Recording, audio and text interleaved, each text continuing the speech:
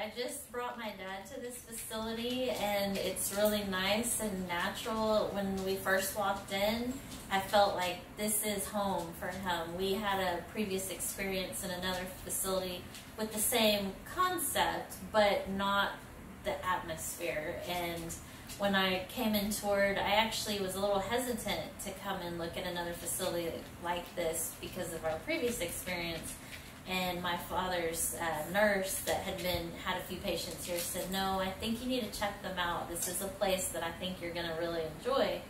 And so I did. I took the tour, and I thought, my dad is really going to like it here. It's a lot like home. And sure enough, he's been here almost a week, and he's doing great. They text me pictures and send me pictures and updates on how he's doing. And just to see the smile on his face, I was very excited and very pleased, because it was hard because he was transitioning from home, from me taking care of him, and I did feel guilty after coming here. I don't feel guilty. I feel secure and comforted that he is getting the right care he needs.